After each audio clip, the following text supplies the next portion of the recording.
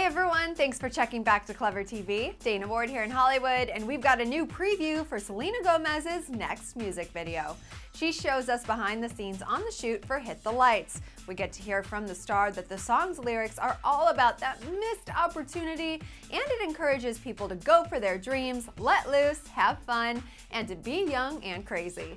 And since Selena says Hit the Lights is more organic than any other video she shot before, you can expect a ton of quick shots, mostly outdoor scenes from being on a ranch and in a cornfield to running with big oversized balloons along with friends. There are also fun dance club scenes and a bunch of fun nighttime scenes with lights, of course, since it's definitely a part of the song's theme.